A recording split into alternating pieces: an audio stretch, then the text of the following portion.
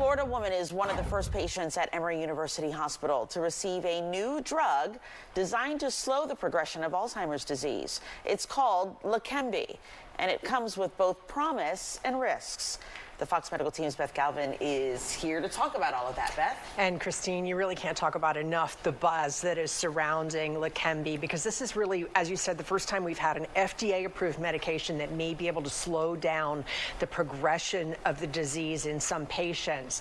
And it's given Carolyn Davis something that she desperately needed: hope. Carolyn Davis's story of how she ended up in this Emory video, one of the first patients at Emory University Hospital in Atlanta to receive an infusion of the recently FDA-approved Alzheimer's drug LEQEMBI, begins last summer back home in Pensacola, Florida, with a pretty brutal diagnosis from a local neurologist Davis went to see after experiencing some memory problems. The brain scan or whatever they did at West Florida Hospital, they gave that to the doctor, and he told me to get your affairs in order. The active 74-year-old was told she has Alzheimer's disease and there is nothing that can be done to help her. Devastated, she called her friend, Linda Davidson, the executive director of the Alzheimer's Association's Georgia chapter. We've been friends for 30 years, and she said, no, we're going to get a second opinion. And that's how Davis found neurologist Dr. Alan Levy, director of the Goizueta Alzheimer's Disease Research Center at Emory. She has some memory problems, and, we confirm that.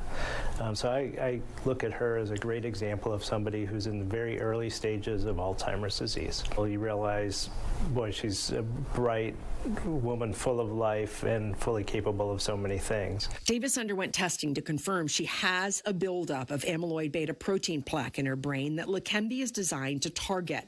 She also had genetic testing to make sure she does not carry an Alzheimer's gene that could raise her risk of severe side effects like bleeding in the brain.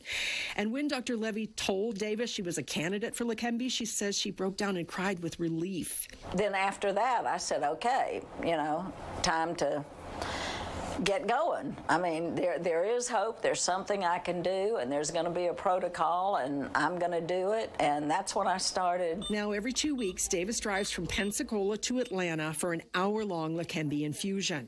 In a clinical study, this medication slowed cognitive decline in early-stage Alzheimer's patients by nearly 30%. And there's never been a medicine ever that's been able to slow down the disease at all. And so this has been a huge breakthrough, but it's far from perfect. Again, this drug is, one, not for everybody. Two, it carries considerable risks. Three, it's expensive. The treatment, which is now covered by Medicare, is about $26,500 a year, with most patients paying a 20% copay, or about $5,300 a year.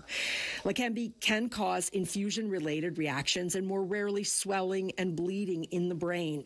So patients have to be closely monitored with brain scans. But Dr. Levy says by slowing down memory loss in patients like Davis, you may keep them at home independent longer. They may be able to drive. They may be able to do the things they want. And that could mean 1, 2, 3 extra years before they really need more help. And Carolyn Davis says she feels confident about this treatment and about her future. I have hope again after being told that there was nothing, get my affairs in order. But getting access to this treatment is not easy right now. It has to be given in a hospital or an infusion center setting, and patients have to be really carefully screened and monitored. And again, it's designed for people who have early stage Alzheimer's disease but are having some symptoms like memory loss.